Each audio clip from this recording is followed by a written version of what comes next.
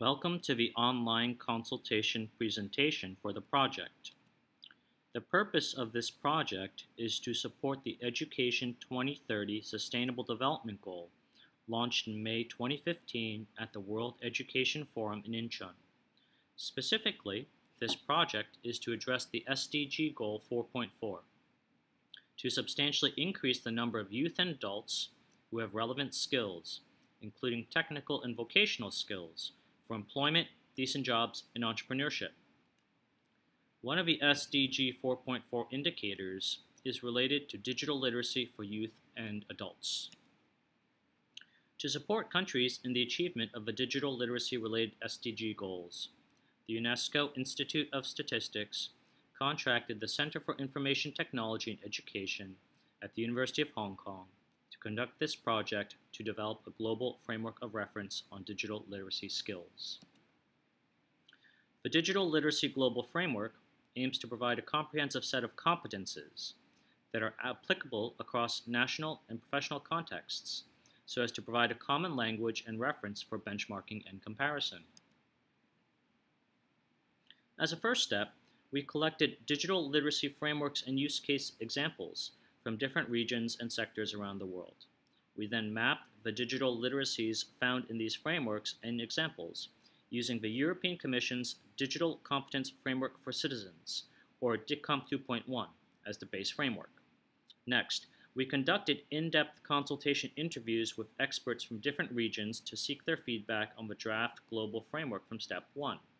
Now, we are at the final step of the project, which is to conduct a wide, online consultation from different stakeholders like you, and we are very grateful for your participation. The proposed framework consists of 7 competence areas. Areas 1 to 5 on this slide are as defined in the DICCOM 2.1 framework. Competence areas 0 and 6 can be subsumed under Area 5 in the DICCOM framework. However, identifying these as separate competence areas may make it easier for users of the framework to follow. It should be noted that the numbering of the competences does not indicate levels of difficulty or proficiency.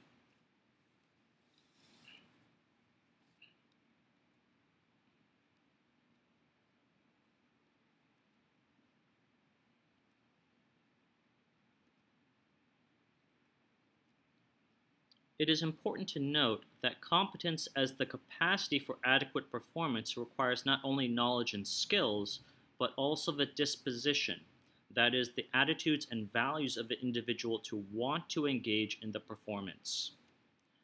We have also developed a methodology for different stakeholders, who can be individuals, communities, institutions, NGOs, national or international organizations, for identifying digital literacy competences that are important in the immediate, medium, and longer term, so that stakeholders can map out pathways for digital literacy development and assessment that are relevant to the stakeholders' context.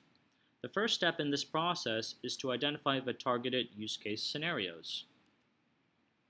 One example is a pathway mapping in agriculture for a farmer. The immediate term would be to achieve the competences necessary to trade using mobile phones. Given the future availability of having a smartphone and access to online trading software applications, a farmer with the necessary competence can then trade without going through any middleman. More sophisticated farming operations could involve a farmer setting up a data-driven irrigation system using Internet of Things technology. Note that in achieving adequate performance in the targeted scenarios requires not only the necessary digital literacy competence, but also the accompanying access to devices and digital infrastructure available in the local or national context. Once the use case scenarios are selected, the mapping can be done by identifying the hardware and software technologies to be used, the operations required, and then the digital literacy competence for performing those operations.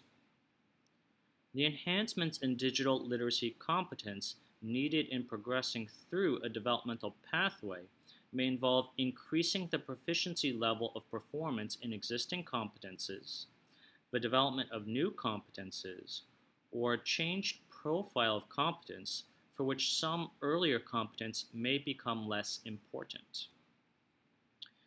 Thank you for going through this overview.